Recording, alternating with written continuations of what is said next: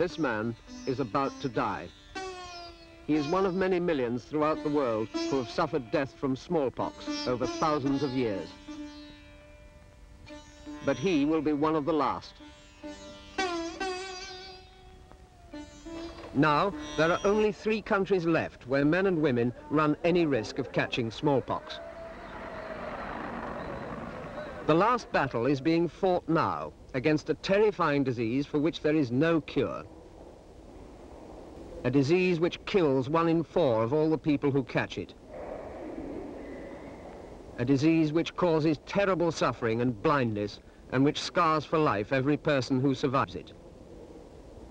To understand this war against smallpox, you must look at the countries where the last battles are being fought. This is Ethiopia.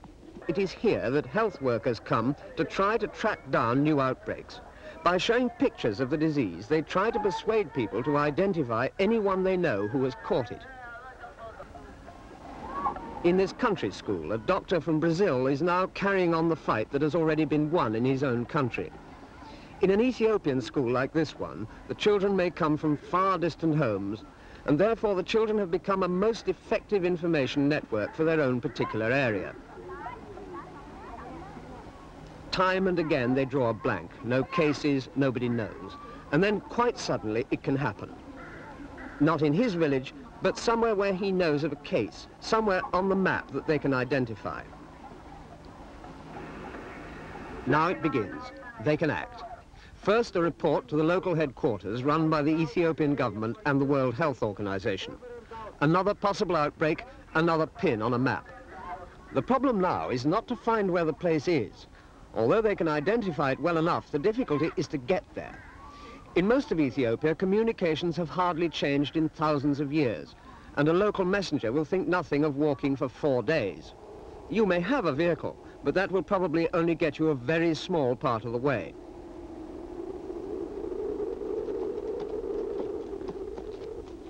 With luck, it will be possible to travel by mule. If not, then you go on foot. Yes, the journey took nearly 2 days. It can be a wild goose chase. In this case, it wasn't. The woman did have smallpox, just as the boy at school had said. There are now only 3 endemic countries left, so that children like this will have a chance to grow up without the threat of death, disfigurement, or blindness from smallpox. A program to totally eradicate smallpox from the world was started by the World Health Organization in 1967. This is what the battle is all about.